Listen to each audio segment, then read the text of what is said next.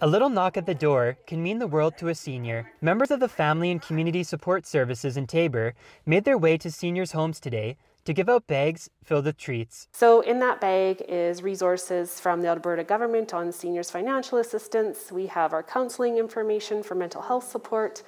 There's some fun things like a magnet, a stress ball. We have some exercise information for physical fitness, some pen and paper, and just a few other little treats in there to brighten their day. In the past, the FCSS would have had a huge event to celebrate seniors, but due to the pandemic, the organization changed things around. They're such an important part of our community. They're such an important part of the fabric of our lives.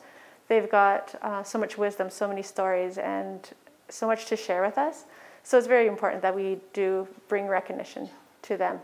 Also, it's one of those things where they maybe haven't gotten out very much, and so they might be having feelings of isolation or loneliness, and it's really important for us to let them know that we're here and that they can contact us, that they can reach us whenever they need, and that we are here to support them. Jean Sawinski says it's nice to feel appreciated during Seniors Week, especially when so many events have been cancelled in the past year. Well, it's nice to have Senior Week. We used to celebrate it in Parkside Manor Senior Centre, and I used to look after that. And now that seeing this COVID-19 spoiled everything, we can't have it anymore.